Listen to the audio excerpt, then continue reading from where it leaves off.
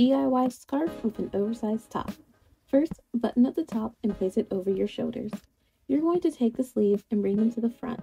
Tie them off twice, and now you have a cute scarf cape to wear under your coat. Here's another way using a top that's too small to fit over your head. Drape the top over your shoulders and button it up.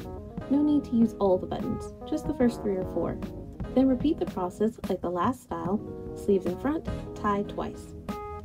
Here's a third look with buttons on the back of the neck.